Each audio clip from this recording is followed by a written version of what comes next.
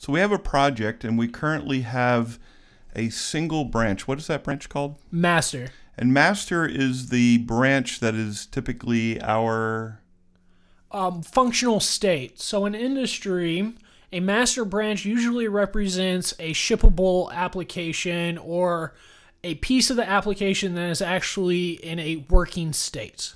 So what we want to do is create one or more, two branches here, and look at how we use branches to manage adding code to a project, and then how we merge those branches back into the master branch.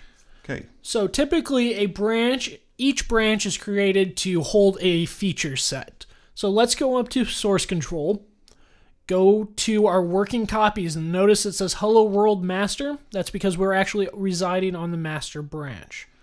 When you hover over it, a new options appear, and we want to select new branch because we want to now do a branch off of master. It says create a new branch name, and it even describes what it is, and it's saying the branch will be created from master, and it will switch to it.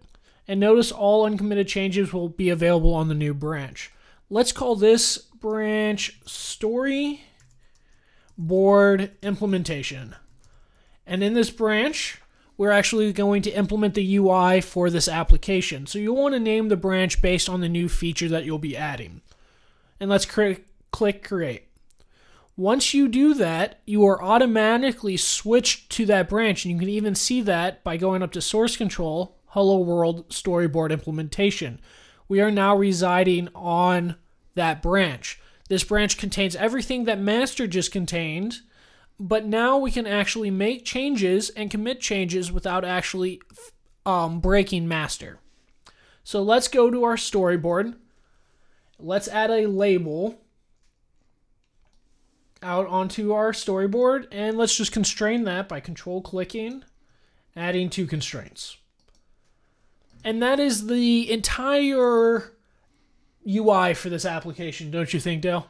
Yep. Are we going to also create the IB outlet for it while we're here? And we can even create the IB outlet. So let's bring up the assistant editor and control click over into our view controller and label, and let's click connect.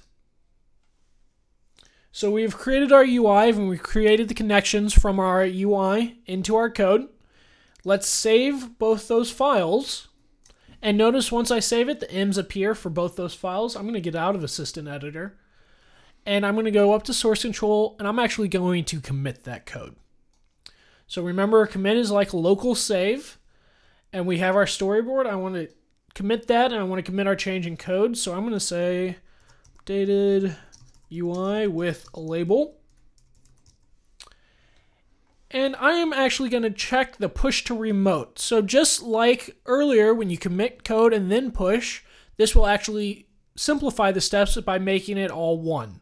And currently on GitHub, we don't actually have this branch yet. Right, and we can even see that by bringing up GitHub, going to branch, and we just have a single branch called master. So I'm going to go back to Xcode, and I'm going to commit two files and push.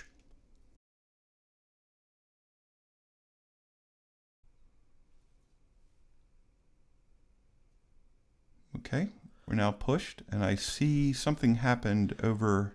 And you'll actually see that once you first push a branch. It says you've recently pushed branches, storyboard implementation. So I'm going to refresh this, and I'm going to notice that it's still there, but I'm going to click branch, and notice we have a new branch called storyboard implementation. And if I click this, I'm actually on that branch on the GitHub repository. I can select Hello World, I can navigate inside the code, and I can even go to the view controller and see that we've had our changes actually implemented in this. Now, at the top, we notice branch storyboard implementation. I can actually now switch back and forth between those two branches on the GitHub repository, and you can see the changes in code happen right in front of our eyes.